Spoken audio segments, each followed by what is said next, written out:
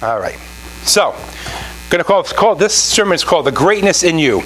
Now, I'm not giving you this sermon to puff you up and to make you prideful. I want you to look at the person next to you right now. Don't just glance at them. Look at them. That means you don't look at me. Look at the person next to you. Amen? And look at them and know this. That person has incredible value and greatness in them. Not because of what they do or what they don't do, because of what God put in you. The Bible tells us in the book of Genesis that God created man in his image and his likeness. So I want you to know something, that you are created in God's image and in God's likeness. That to me blows my mind. Because everything that he does, I can do. Except that you know what I mean by that. Everything he has, he gives to us. And he gives us his greatness. He gives us his goodness. He gives us his salvation. He gives us his healing. He gives us everything that we are and what we can be. Amen? So during the week, when God gives me a message, I start to look at people a little bit differently. I'll start to look at people, and God will say, that person is suffering from low self-esteem. That person is doing this. That person is suffering from that. That person is suffering from that. And I'll say, Lord, we're all suffering from something. We're all broken. So, how many see that show on TV called New Amsterdam? I watched that show. That's about a doctor who's kind of like a socialist person. Everybody gets medication, everything for free, hospital visits, all that other stuff. If they can't pay for it, it's not a big deal. That's not why I watch it. I watch it because there's some spiritual content there. This past week, they had a doctor on there who had a problem with drugs. And she had to go to a psychologist because her boss said to her, either you go or you're going to be fired. So she went, but the whole thing was, the reason why she was suffering from what she was suffering from was because of how she grew up. And when the psychiatrist was going through this with her, he was uncovering certain things, that the reason why she always felt like she had to be the best, why she had to be taking care of everybody, was because her mother was an alcoholic. She was a 12-year-old, had to take care of her mom. The father was a workaholic because he didn't want to be home to deal with the mother. So a 12-year-old had to take care of an alcoholic mom. And all this guilt and all this shame and all this other stuff came upon her. That's kind of like us, church. See, we're all a mess. Nobody can say that they're perfect. And that puts us on a level playing field. Because God doesn't recognize your faults. God doesn't recognize your sin. God doesn't recognize any negative thing that you do. God recognizes who he created you specifically to be. Can I get an amen on that? See, people will look at you and say, oh, he's an alcoholic. Oh, she's a drug addict. Oh, he's a homosexual. She's a lesbian. She's this, he's that. And we point out the sin and the faults. But God says, Gideon, now keep in mind, Gideon was in a barn hiding, thrashing wheat, because the Midianites were around them, stealing everything that they owned because of their sin, and God let them do that. So Gideon was hiding, thrashing the wheat so he had some food to eat, and the angel of the Lord pops into him and says, Gideon, mighty man of valor. Gideon was hiding. Did you get that? He was hiding not to be seen so he could get some food for his family. He didn't want to confront the enemy. He was hiding, and God says, mighty man of valor. Champion. He's calling you for what he created you for. He's calling greatness out of you. So many people say, I don't have this. I don't have the money. I don't have the education. I don't have the looks. You have the most important thing that you need. You have Jesus Christ. He's the power that radiates inside of you, more than you can even ask, think, or expect. Does that make sense? You, church, are a masterpiece. You are not the sum of your mistakes. Well, I talk to people, why don't you go to church? Well, you know, Pastor, I'm just not good enough. Neither am I. But I'm here every week. I'm a sinner just like you. We're all sinners. Thank God we're all sinners. Because this is a hospital that we can come to, and Dr. Jesus says, I'll take you just how you are. You are a masterpiece. You are a work in progress. Can I get an amen on that? You don't have to look at yourself in the mirror and go, ugh. You can say, praise God, I'm not there yet. But God, you're working on me. And I can be happy because you're working on me. So it just so happens that I had this tucked away in my car. And I want to read something to you. There's 6 points. Nothing about you is an accident. I love that. I was born too short. I'm too tall. Nah, that's us. We control that. Sorry, can't blame God on that one. That's us. Amen? I wish I could blame that on somebody, but no, I can't do that. Too tall, too short. My feet are too big. My hands are too big. My nose is too big. Hey, get guts. It doesn't matter, you know? You are not an accident. Everything about you is everything, your personality, your gifts, they're purposely given to you to use them for God's glory. For God can draw that greatness out of you because you can affect other people's lives by the gifts that you have. We have a couple coaches here. We have Nursen and Andre. I don't know about you. I couldn't coach a team. Because if I tell you something 2 and 3 times, you don't listen, I'm taking you out with a 2x4. I don't have patience for that. I told you, don't do it that way. And I would go nuts. I would lose my Christian testimony. But these guys have the patience. And God gave them that. That's their greatness in them. To draw out the greatness in their players. That's a gift. So everything you have is not by accident. If you're going to reach your highest potential, you have to see yourself as unique. You are one of a kind, church. Well, I'm just like so-and-so. No, you're not. No, you're not. You can be similar, but you're not like somebody. Because if you were to take your fingerprints, you couldn't find 2 people with the same fingerprints in all the world. Think about that for a second. How many people have come and gone? How many people are alive today? And science says there's not one that has the same fingerprint as you. God must care pretty much about you and how He created you to make you unique. And we would have people tell you that you're worthless. You're not worth anything. You come from the wrong side of the tracks. What does that mean? What does that mean? I come from the wrong side of the tracks. It doesn't matter what side of the track you come from the Lord Jesus Christ. And when you become born again, you become a child of the Most High God. It doesn't matter where on the tracks you reside. What matters is what happens in here. Amen? So you are unique, church. The opinion you have of yourself is more important than anyone else's opinion of you. Come on. Aren't we always concerned about what other people think?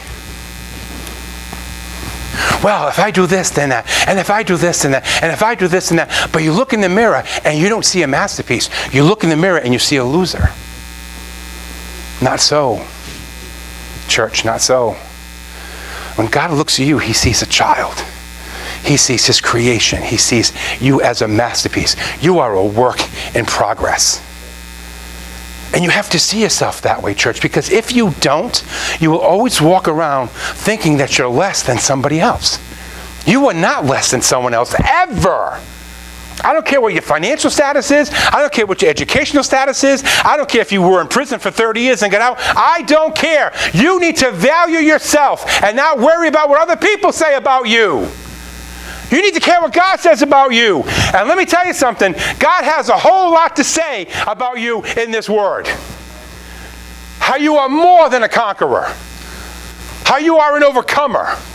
How He loves you. You are called beloved in this word. That's more, church, than just loved. Beloved means a dying love. And Jesus died for you. You are God's beloved. But Pastor, so-and-so was in prison. So-and-so was a rapist.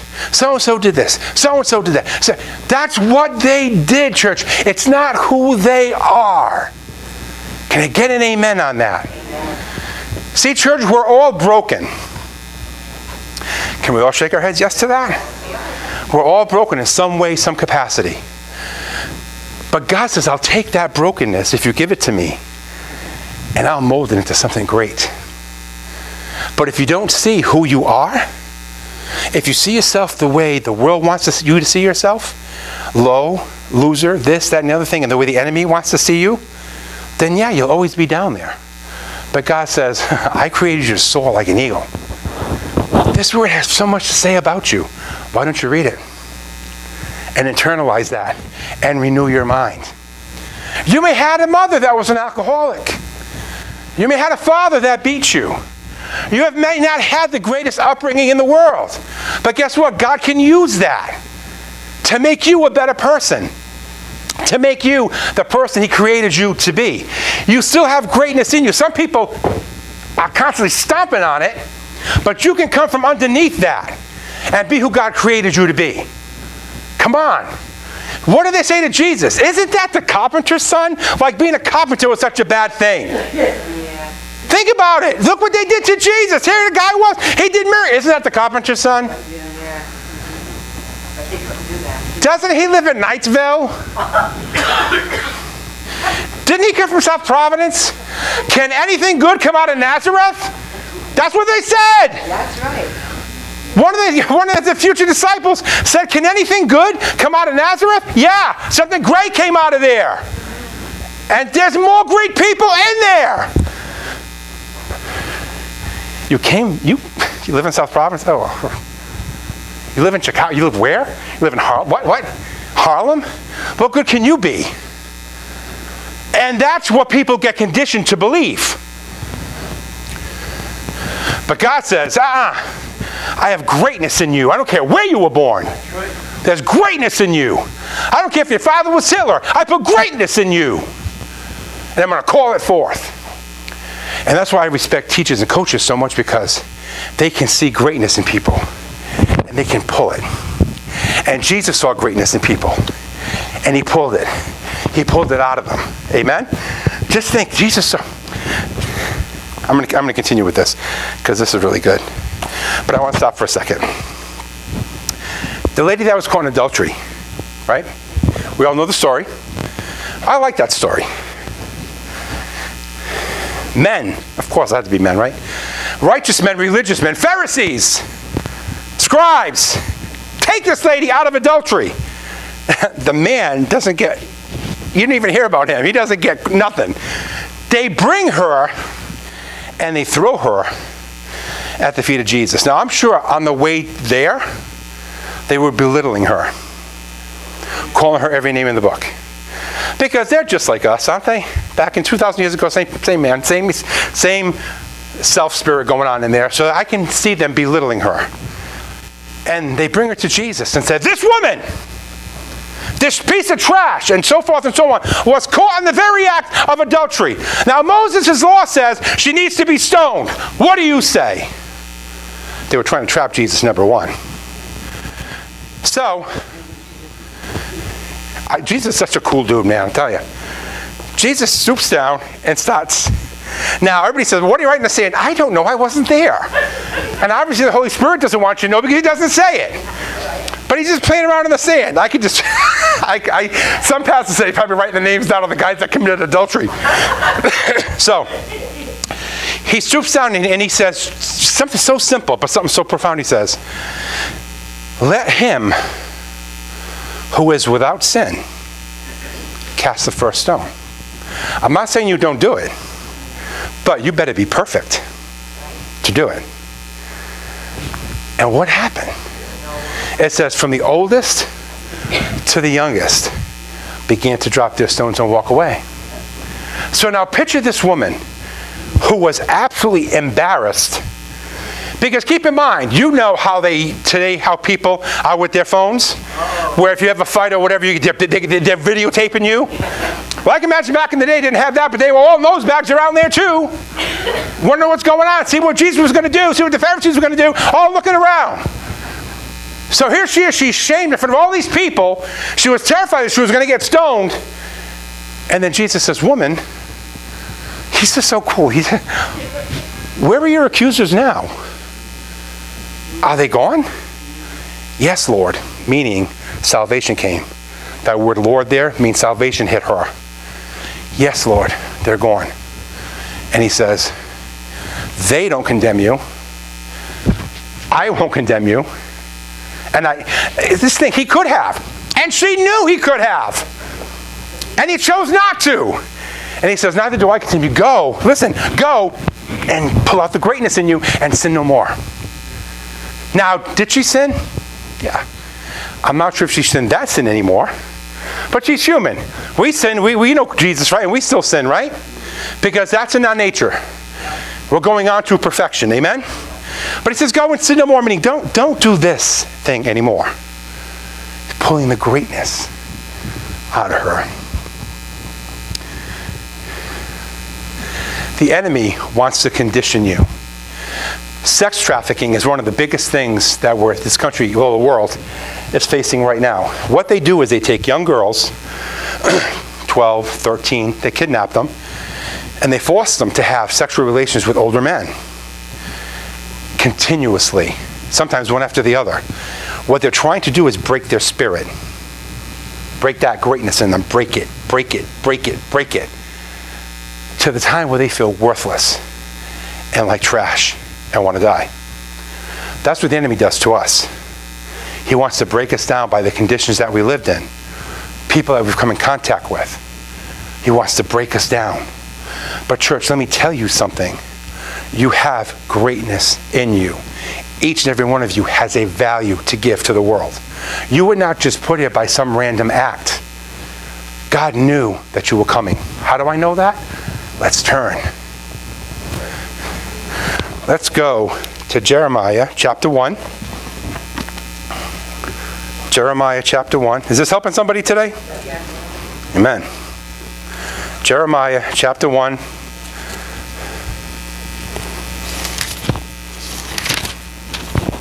Let's pick it up in verse 4.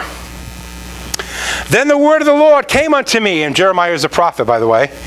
The word of the Lord came unto me, saying, before I formed you in the belly, I knew you.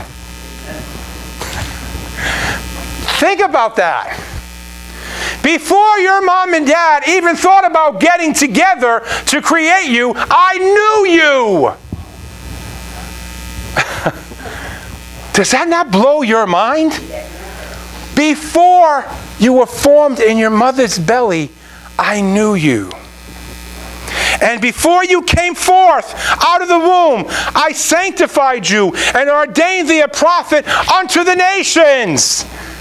I put before you were born, I put greatness in you. Church, before you guys were ever born, God put greatness in you.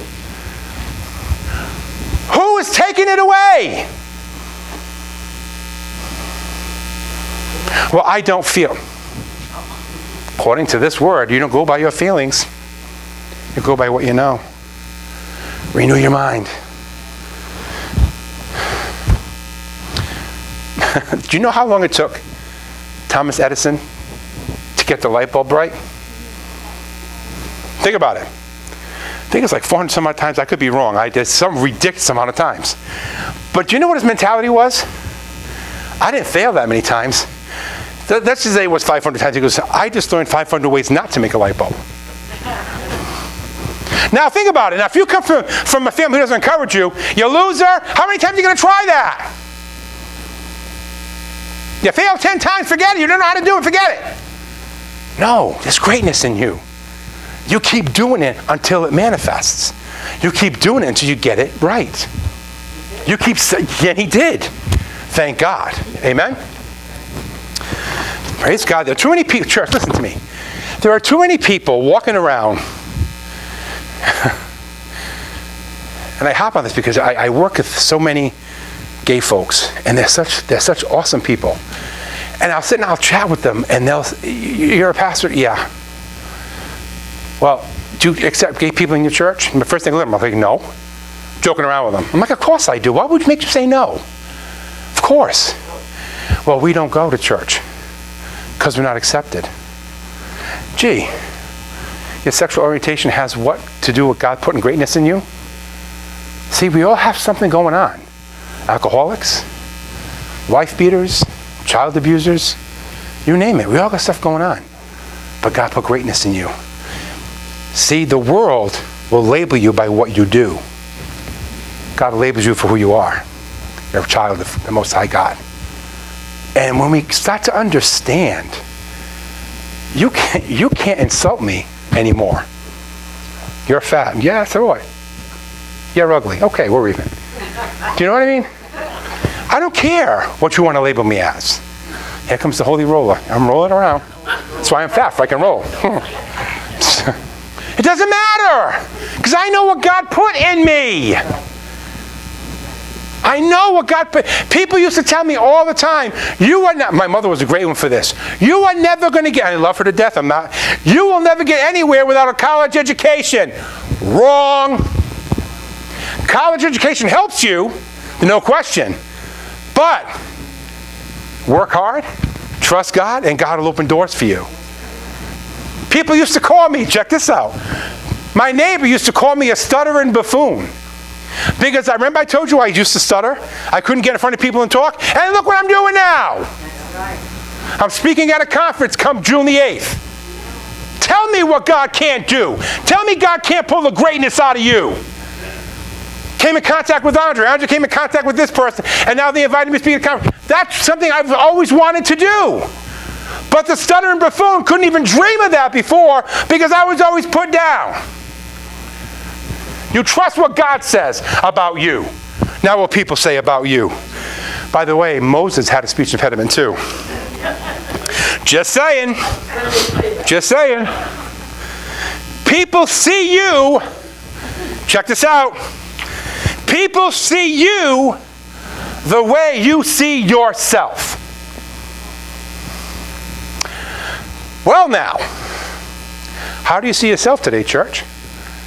Do you see yourself victorious? Or do you see yourself getting beat up? Do you see yourself constantly in a financial mess? Or do you see yourself financially free? Think about it. Do you see yourself healed? Or do you see yourself sick? Do you see yourself heavy? Or do you see yourself thin? Do you see yourself successful or unsuccessful? Rich or poor? Because the Bible says, as you see yourself, so will you be. As a man thinks in his heart, so he is. So as you see yourself, that's how people will treat you. I love it. When I come into a room and people are swearing, they go, oh, I'm sorry. It's like, you're not offending me. Because I hold a different type of authority. I don't go in and throw the F word around. Not all the time. I do it sometimes. I gotta be honest with you. I'm human. I try to, that's part of my deficiency with that's my father's side of the family. But God's working on me with that. But I gotta be truthful. I'm not gonna lie to you. Amen? People see the way you see yourself. Okay, wrong one. Okay. God has already approved you. Don't you love people pleasers? We suffer from that sometimes, don't we? Well, what if so-and-so doesn't like me? So what? Yes, so what? But so-and-so doesn't like me. Yeah. So? I don't like him either. So what? Who cares who likes you? Who cares who approves of you? The enemy. When I first became a pastor, that little tree company service that we used to be at, remember? He used to take the pulpit, and I used to go into pre-prayer all the time, and the enemy would say, man, did God pick the wrong guy for this job? You shouldn't be up there at all. And I would be tormented by that. Be tormented by that. And so I said, whoa, who are you talking to? I'm a child of the Most High God. Until I realized who I was and the value that I held in Christ Jesus, that didn't change. Until you see who you are, you're approved of God. Nobody needs to approve of you. Nobody. I don't care if the President of the United States. Nobody needs to approve of you except him. And if you get his approval, you get everything you need. Yes. And if we start to tell each other that, and we start to meditate on that, on all the good things that God says who we are, we're going to live free. Amen? And the last point he has is, our value doesn't come from what we look like, or what we do, or what we know, or what we have. Our value comes from the fact that Almighty God is our Creator. Before you were born, before you were even in your mother's womb, I knew you. Blows my mind. I think it's Psalms 139 that says, you knit me together. Think about that. Think about when you try to crochet a sweater for a baby or a blanket or whatever the case is, how all those integral knots create this beautiful design, and it gets bigger and bigger and bigger and bigger, and you create this beautiful fabric, this beautiful blanket, sweater, so whatever the case is. That's what God did with you. You guys are all knit together. Your personality, your characteristics, your talents. Some of you are funny. Some of you are very sarcastic. Do you know what I mean? But that's all God put in you. That's good stuff that God put there. Because God makes us all different. Can you imagine if we were all the same? Oh, God, it'd be boring, wouldn't it? If we could be all the same, we should all be good looking. That's what I'm thinking. Thin, good looking, nice, healthy, and that would be perfect. But that's not going to happen. So we need to, all in church, amen. But God has a plan for us, amen? Amen. Now I'm going to close with this. Moses, you know how great Moses was in the kingdom, right? How many know that Moses argued with God? He goes and sees this bush. I say it all the time. If I would go home and look in the mirror, and the mirror would turn to fire, and God's voice would come out of the mirror, I'm paying attention. And I'm not going to argue with it, right? That's what I'm thinking. After I pick myself up, I think I'd faint first. But Moses is talking to, well, the bush is talking to Moses. God speaking to Moses from the bush. And then as he's having, I just love this. As God is pulling the greatness, because keep in mind, Moses' mother gave him over to Egypt, down the Nile, to save his life, because it was up to Pharaoh that they wanted the boys killed. So God saved him for a purpose. He grew up in Egypt to learn all the customs and everything else. Moses was known in Egypt. Amen? He killed somebody because they were beating the Hebrew, and he killed the Egyptian that killed the Hebrew, so he had to be exiled. God did that, not that God allowed Moses to kill somebody, but God purposely had him exiled for 40 years. Again, time of testing. But in that 40 years, a lot of thinking had to take place. So Moses was at Pharaoh's house. That's like you being at the White House. Pretty cool place to be at.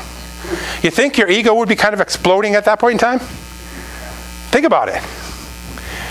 So then he says, after 40 years in the desert, he says, I'm going to send you back. God says, Moses, I'm not the right guy for this. And he argues with God. I'm not the right guy. I don't speak well. I don't do this. I don't do this. A bush is speaking to you. Hello? God is speaking to you and telling you what you're going to do, because he's put this greatness in you, and I'm debating with him that this is not going to happen. Think about it. Does that sound weird to you? But finally, he relents. And what does Moses do? Through the power of God, with the greatness that God put inside him. He comes to that realization. He does what God calls him to do. And millions of people were led out of Egypt and into the promised land. Because he took his greatness. God pulled that out. Church, I'm going to close with this. I know what it's like to be belittled. I know what it's like for people to doubt me. I know what it's like to be called names. I know what it's like to be tortured in high school. I know these things. But I also know now that my God does not create junk. I don't care who I'm looking at in the world, they have value. You have value. No matter what side of the tracks that you're on, whatever that means. No matter what kind of financial condition you're in, what kind of physical condition you're in. There's a guy I was seeing on the internet. I forgot what his name was. It's not the one, he's not the Christian, he's another guy, born with no arms and no legs. Phenomenal. And I watched him. He was coming down the stairs. When that's what caught my eye, and I'm looking at it, and I'm like saying, what's he doing? And he said he had to fight all his life because of what people told him he could not do. Now think about it. You mean well. Mom, dad, whatever means well. Don't do, you know. He walks down the stairs. He jumps up the stairs. He gets on the table. He brushes his teeth. I don't know how he does that. But he does it. Yeah. But he would not let, he wanted to graduate. He wanted to graduate with his class. And they were making fun of him. And he said, I wanted to go anyway. He said, I could not let people stop me. He saw his value. He has greatness. It doesn't matter if you're handicapped, if you don't have the money, if you weren't born to the proper family, whatever. It doesn't matter. God doesn't make junk. And you are not junk. Any one of us. We have value and we have greatness in us. Not because of what we do, but because of what we allow Jesus to do through us. And the more that you yield your life to Jesus, the more greatness that he puts in and comes out. It's almost like a cycle. And you are never the same again. And that's when you see people who are drug addicts or alcoholics and they're ministers today. Look at the son of Sam. I think I mentioned this a few weeks ago. Remember the shooter in the 70s that would walk around killing people in their cars, on their porches? I think he killed 5 or 6 people. He went to prison. He said Satan told him to do it. Yeah, I would guess. But today he's a minister. Born again. Awesome ministry in the New York prison. He's not out of prison because the Bible says God is not mocked. Whatever you sow, that shall you also reap. But can you imagine knowing people hate you? The families of people you killed hate you? You're a murderer? And he changes his whole life perception. They cut his throat ear to ear to stop him from preaching the gospel in prison. Didn't stop him. That's a changed life, church. That's when you meet Jesus Christ. And yeah, we would have every right to say, you are a scumbag. But God says, no. You become born again, you are my child. I'm going to use you. I'm going to pull greatness out of you. You may not think you're great, but I'm going to pull greatness out of you. And today he's serving the Lord and bringing hundreds of prisoners to the salvation knowledge of Jesus Christ. Think about how powerful that is. Remember, you know Coors Beer? The original founder was murdered years and years and years ago. And his son is a Christian, went into the prison and gave the person that murdered his father, it's amazing, a Bible. Think about that. That prisoner is now saved because he saw value. Yeah, I suffered loss. I suffered the loss of a loved one. You killed my father. You can't take that away. However, I've got to rise above that. That's the greatness of Christ in you coming out and giving it to someone else and not holding any end. There's story after story after story after story of people who suffered rape, unimaginable trauma. And because they knew who they were and trusted Jesus enough to let Jesus bring that greatness out, they are now bringing that greatness out and bringing other people to the saving knowledge of Jesus Christ and changing their life. Isn't that what this is all about? Seeing people stuck in the muck and the mire, and Jesus pulled us out, and we have to pull other people out too. When you see somebody that needs, you see so many people begging, and we know what they're doing, some of them, and you can't make judgments on whatever the case is. But did you ever see someone who just looks like they're lost?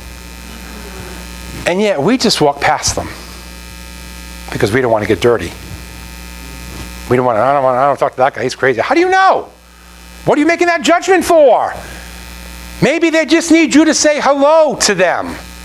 Maybe they just need someone to talk to, just to be nice to them. Buy them a cup of coffee. Does that cost anything? $2.25. If you go to McDonald's, it's $1. If you go to Cumberland Farms, it's $1.06 or $1.08 or whatever. It's not expensive to bless somebody. It's not expensive to tell somebody, hey, Jesus loves you. I see the value in you. Is that so hard?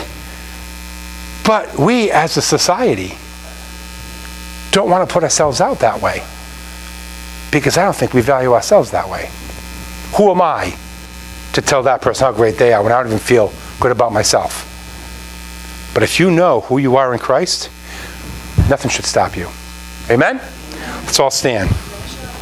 Yeah. A long time ago, the Lord gave me a poem. It's just kind of you and me. Because a beautiful diamond in a crystal blue, and God, it's you and me. Vibrant colors when close to his light. Beautiful sight. But when I look in the mirror, I see nothing cold. I don't see nothing and gold. The God sees us then, we shall be beautiful diamonds.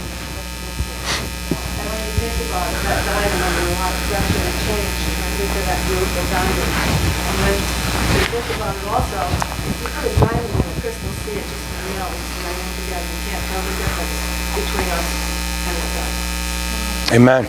Think about it. Amen. Thank you for sharing that. That's exactly where we need to be, church. Amen. There's so much that God wants to do.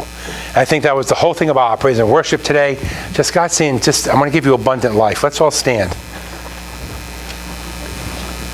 Dave, can you just play like a slow song for us before we leave? Father, we just thank you, Lord, for today. Father, we just thank you, Lord, for creating greatness in each and every one of us. Father, we can leave here knowing, Lord, that before we were even born, you deposited greatness into us. Father, you knit us together in our mother's womb. You put us together intricately. And Father, we may have flaws, and we may have faults, and we may have baggage, and we may have junk.